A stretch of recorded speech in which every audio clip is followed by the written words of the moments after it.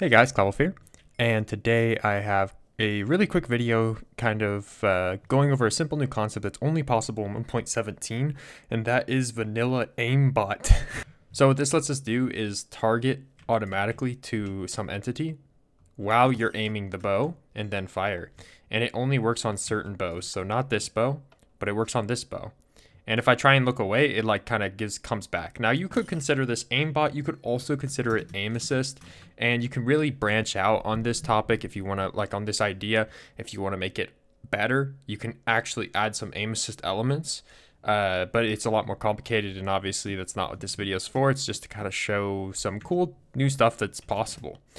So to do this, if you just want to play around with this and don't care too much about the commands, you just want to play with this, go to the link in the description. There will be a zip file. Drag the zip file, go to your world save that you want to use it in, go to the data packs folder and drag the zip file into this folder here, and that's it, and then type /reload, and then it will work in your world.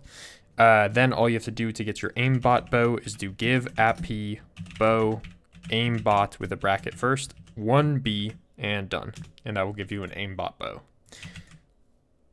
So some important things to note about this is the way that I've programmed it here is it tries to target you to the nearest thing that is probably something that you want to hit with a bow, and it does the nearest one regardless of how far away it is. It'll try and target you onto it. So what this does, it's kind of broken because I also edited the snapping amount to be very high, so it like turns your head very quickly. And you might see some weird behavior where if you're like this completely away from it, it'll kind of like go up and down. But that's just how the command works. But it's actually only one command for this. So we'll break into how this works pretty quickly here. So in the data pack, there is just a function called aim, an advancement called aiming, and a function called aiming. So what the function does is when the advancement is granted, it plays this function and revokes it. So let's take a look at the advancement because that's kind of the important part here. So the advancement is a new advancement trigger called using item. And what it does is it triggers the reward function or aiming every single tick that you are using the item. Now what this means for bows, if you select a bow, which has a custom MBT, what this means for bows is while the bow is charging, it will constantly run a command. And we couldn't do this before. We could only run a command after you've shot the arrow. So this lets you do stuff while you're charging the bow. Also lets you do stuff while you're holding right click, like defending a shield, and so on and so on. Sadly, it doesn't work for right click carrot on a stick. So before you comment, new way to do coast, no, doesn't work. Maybe it will in the future.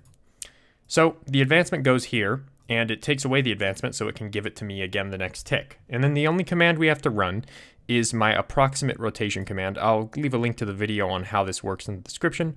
But just to sum it up here, we are facing the nearest entity that is not going to be me. That's why I have 0. So it has to be some little distance away from myself so I don't target myself. But it will target you onto anything that is not of this entity tag called ignore.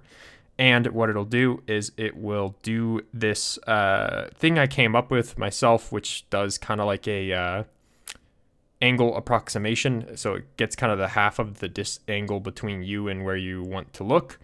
And then it has some factor, which is a relationship between 0.5 and 1. The closer these two numbers are together, the faster the snapping is. And then makes your head turn that direction. So it's a little bit complicated how this works in theory, but the point is one command will give me kind of a smooth rotation.